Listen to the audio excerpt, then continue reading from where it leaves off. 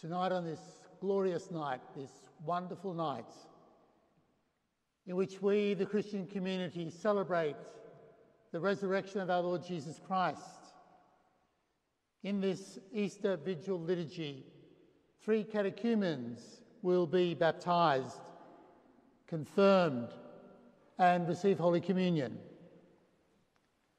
They will be initiated into the fullness of the Christian life offered through the Catholic Church. What we do this evening is being done indeed across the world. In thousands of Catholic churches, the baptismal liturgy for adults who have sought to become members of the Church will be enacted in line with a tradition going back to the very early centuries of Christianity. Here in Australia, an adult who enters the sacramental life of the Church following the process of formation and preparation offered through the RCIA is culminating a personal journey of faith, because each journey, each story is unique. Choosing to become a Catholic at this time really is not a popular choice. Quite the contrary. To embrace the Catholic faith in these days is strikingly countercultural. Yet these 3 men, among many, many others in churches across Australia, have made this choice for Christ, this choice for his church. And they've made it with joy. They've recognised that truth and life are found in the Catholic faith. Now, I'm sure we all know that there is a view around in our society that Christianity is dying.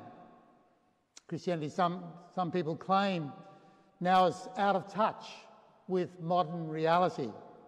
And they argue that its morality is actually opposed to human development and the development of society.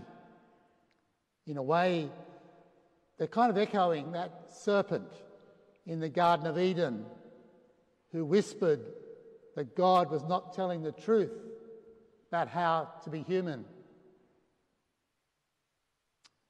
Indeed, in our society now, a new way of being human is being proposed.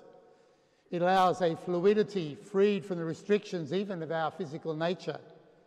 It encourages the pursuit of a self-realisation based on what we feel about ourselves. It's a way of being human that rejects basic biological reality, and it denies the intention and wisdom of the Creator. And to now, in the modern view, morality, Christian morality, has been replaced by certain societal values which are subject to prevailing attitudes. No longer, indeed, is the notion of sin appreciated. This is understandable because the idea of sin requires the idea of God, because sin is actually an offending of a personal relationship with the living God. Today, many with a secular mentality consider that they have a superior morality grounded in qualities like equality and diversity. It is a supposed morality that is totally devoid of a transcendental element. There's no reference to God and his plan for human life. Yet without a transcendental focus, human morality very quickly can become distorted. And that's what we are witnessing in our society. We find now too that many are working seriously to hasten the cultural demise of Christianity. And wave after wave of legislation is restricting the freedom of Christians to hold to and live by what we believe. There are now, for instance, serious attacks on the rights of our schools to uphold Christian beliefs and tenets, especially in the area of the nature of human sexuality. I think we can expect that our institutions will come under increasing pressure to conform to a secular cultural agenda. and our right to religious freedom is being denied us. So in a way, we really find ourselves today in a situation which was very similar to the very first Christians, particularly for the first 3 centuries under the Roman Empire. So we find, for instance, in the New Testament, St. Paul encouraging Timothy not to be ashamed that he, Paul, was in prison because of his faith.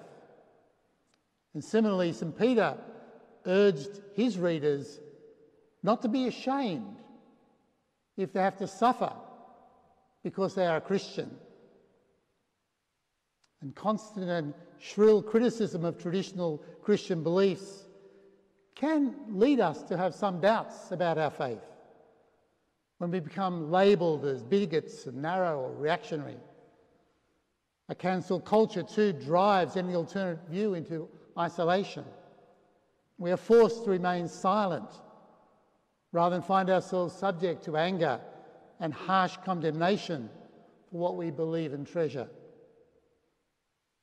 So being a Christian today will mean that we have to contend with pressures to conform to a path that our society has decided to take. We find we're the odd ones out, and the pressures will be hard to resist. For the sake of not making waves, we will be urged to go along with things that we know are just not right. And sadly, many will. Thus, an adult who embraces the Catholic faith is doing something which is not really socially acceptable. But they're clearly following this path out of personal conviction. In the Easter edition of the Catholic Standard, there's the story of one of our parishioners, Daniel Ewan, who has embraced Catholicism after growing up in Hong Kong with no religion at all. And Daniel has been searching and has found the fullness of truth in the Catholic faith. As I said, each adult who embraces the faith can provide a story of a journey to finding God, a journey to discovering Christ, a journey to discovering the truth and meaning of human life and the beauty and richness of the Catholic faith. And so joining millions who have found that the faith is a sure foundation for human life and offers the hope of eternal beatitude. So tonight, we celebrate with great joy the resurrection of our Lord Jesus Christ. His own path of fidelity to the truth led to his death. But that was not the end. His resurrection was a vindication of his message and the path that he had taken. The Christian knows that light will triumph over darkness, as our Easter candle tonight reminds us. The Christian knows that life will triumph over death because our Lord has risen from the dead. And the Christian knows that truth will triumph over error and falsehood. We know that we are following the path that leads us to eternal life, to share in the glory of the resurrection of our Lord Jesus Christ. So we as Christians stand with our victorious Saviour and are prepared to endure what we must. We will not abandon the path that Christ has marked out for us and that God in his mercy has revealed to us.